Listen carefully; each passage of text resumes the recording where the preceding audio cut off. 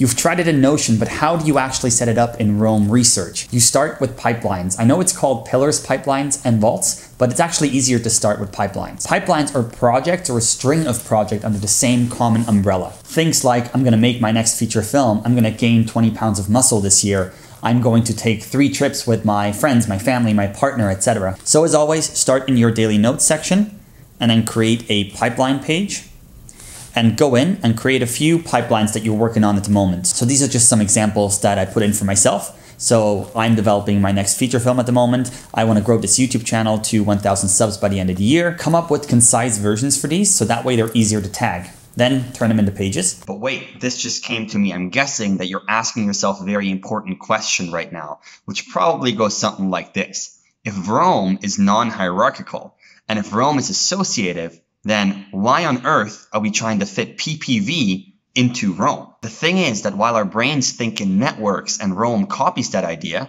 our daily workflows and especially our content pipelines are usually fundamentally hierarchical. So when we're looking for inspiration or feeling creatively stuck, then Roam's free-flowing approach is perfect. But when it comes to just getting things done, it's usually easier to go hierarchical. The good news is that you can actually have it both ways, and I'll tell you why this works in a minute. So now you have your pipeline pages, and the goal will be to tag each and every incoming node with one of those pipelines, so that way you can connect the two. Or you can instead connect them to a pillar or a vault. Let's do pillars next. So make your pillar page.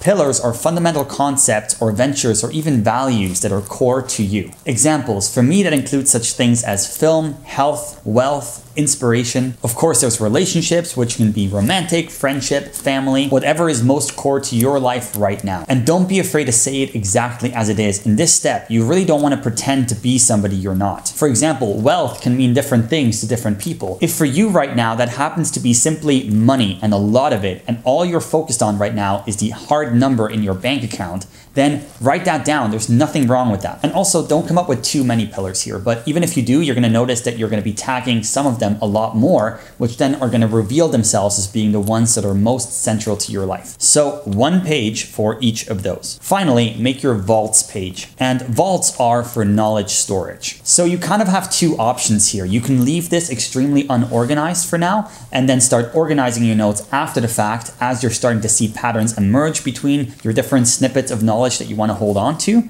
Or you can structure this a little bit right now up front and make pages for things like books or courses, morning journal, etc. These are things that you can do now, or you can wait for these patterns to reveal themselves over time. And now comes the most crucial step in all of this. House these 3 pages in your shortcuts. You can do that by simply going up here to the 3 little dots and then press the Add to Shortcuts button, and you're going to see them appear on the left-hand side here. And now, with each and every note that comes into your daily notes section, at the end of the day, go through each note and tag them with either hashtag pillars, hashtag pipeline, or hashtag vault. So that way they're going to appear in one of those 3 pages. And then I would suggest that once a week, you go through each of the 3 pages and you process those pages in detail by assigning each and every note to a specific pillar, a specific pipeline, or a specific vault if you already have them. And so here's an example of 3 things that might appear in my daily notes section by the end of the day, either because I put it directly in there or because it's synced to the notes section via an external app like Readwise because I highlighted something in a book.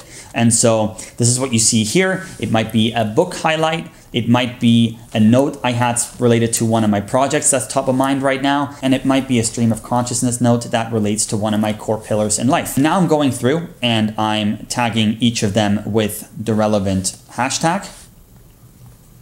And now they're appearing in the relevant pages. And now let's say we're at the end of the week and I'm going into each of those pages. And now I'm assigning this note to a specific pillar, a specific pipeline, and a specific vault, which are personal to me and part of my overall system. So these are going to be different for you, but the process can stay the same, and that way your graph stays nice, clean, and organized. Of course, you can change the frequency here and do this more often or less often, but do the first step once a day. That way your graph stays nice and clean, and you're able to maintain that structure without devoting a crazy amount of time to node processing. Here's the most important thing. Remember how I said that you can have it both ways, that you don't have to choose between hierarchical and associative network? Here's how. Even when you create and maintain a hierarchical structure like this PPV system in Roam, it doesn't actually get in the way of you using Roam's tools for creative inspiration, such as the sidebar and unlinked references to keywords for quicker content creation. This video shows you how.